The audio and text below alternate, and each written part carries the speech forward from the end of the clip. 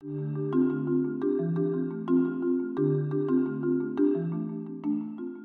name is Scott Edwards. I am a professor of organismic and evolutionary biology at Harvard University. I'm also a curator in the Museum of Comparative Zoology.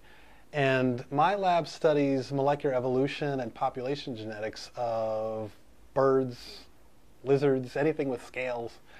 And we're very interested in how we can take genomic data to understand the evolutionary history of different lineages of birds.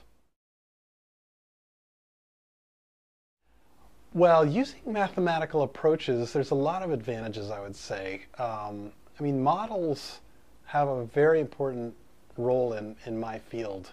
Of course, we know that many models aren't correct, but nonetheless, they still are extremely useful for helping us think about our data and for designing new experiments. So in my field, some of the kinds of models we think about are phylogeographic models, models of the history of populations. What sort of processes have led to the current diversity of populations and species that we see? And models are really, they've helped guide us in terms of estimating parameters, how much gene flow, how much population growth has there been. But now the field is stepping back even more and asking, well, what is an appropriate model for this data set? What sort of processes could explain this data, and what sort of processes are unlikely to have explained it? And that's in some ways an even more basic question than what are the actual numbers we can attach to those processes. And so they're turning out to be extremely important, extremely useful in my field.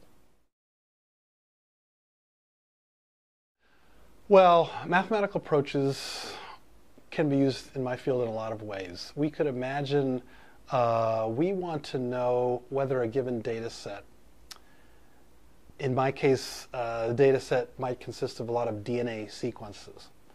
And we can imagine we could make some trees of each of those DNA sequences. Sometimes the trees will be the same, sometimes they'll be different, and we know that's the case because population genetics has a lot of stochasticity in it. So we might use a mathematical model to ask about the distribution of those gene trees. Do we see a predominance of one type? Do we see a sort of even distribution where all the different types are equally represented? And mathematics can give us insight into what sort of processes are happening given those distributions. So that's an example of using math to combine with observed data to come up with a plausible scenario for the evolution of a group of species.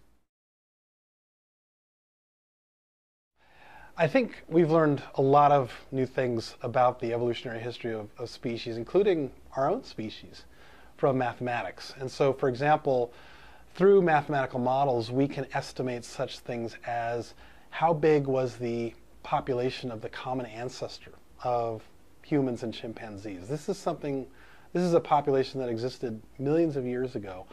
And our only window into that are DNA sequences and the pattern of nucleotides that we see in present-day species. So mathematical models can tell us how big that population was, or whether that population was a single randomly mating population or one that had many different subpopulations in it, sort of a structured population. And that type of insight has been very important for my field, to probe into history and see what sort of events might have taken place. Mathematical biology is becoming a big workhorse of the scientific world. In my field, it's really rising to the fore. Whereas we used to spend much of our time in the lab generating data, now the data isn't the issue, it's the computation and the mathematical analysis of this data.